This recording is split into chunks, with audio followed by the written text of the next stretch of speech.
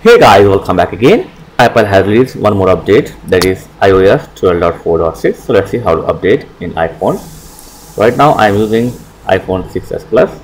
So just go to setting and then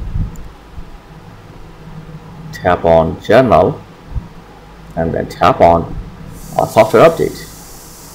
Okay. So here it will show the available update. So iOS 12.4.6, and file size might be vary phone to phone. You can read the all detail about your update, and after this tap on download and install, and that's it. So download time depend upon your internet speed. So before you're going to update, charge your phone up to 50% and use the good Wi-Fi or data connection. So let it to download it. So after download complete, you will get option to install now. So just tap on install now. Your phone will reboot and start to applying the update. So while updating, don't turn off your phone. Don't press any button. Okay, don't press any button of your phone. Don't turn off your phone while it's updating.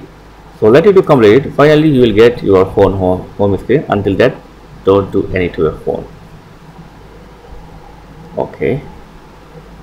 So it's near to complete. So your phone might be restart several times, so don't be panic. Sit back, relax. Okay, yes, finally we got home screen. So enter your PIN, and that's it.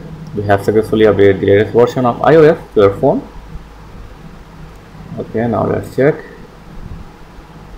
Channel, software update, and that's it. We got the iOS 12.4.6.